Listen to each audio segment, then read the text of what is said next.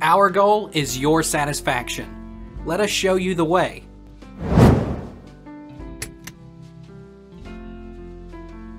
How can I calculate my BMR? Calculate basal metabolic rate. Your basal metabolism rate is produced through the following basal metabolic rate formula.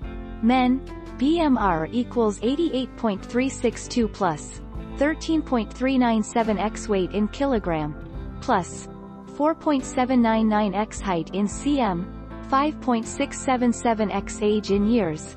Women, BMR equals 447.593 plus 9.247 x weight in kilogram, plus 3.098 x height in cm, 4.330 x age in years. How many calories should I burn a day? 1 pound of fat is about 3,500 calories, according to the Mayo Clinic.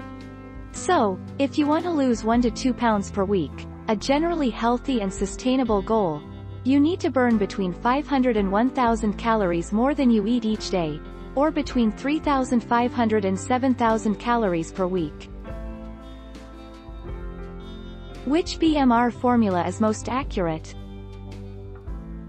The Mifflin-Street-Gior equation. Of these equations, the Mifflin-Street-Gior equation is considered the most accurate equation for calculating BMR, with the exception that the Katch-McArdle formula can be more accurate for people who are leaner and know their body fat percentage.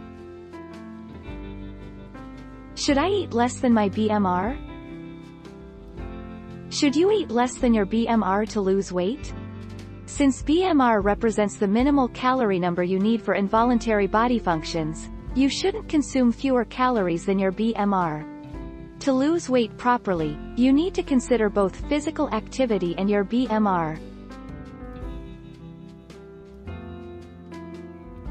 Take our lead. Let's help you make your mark.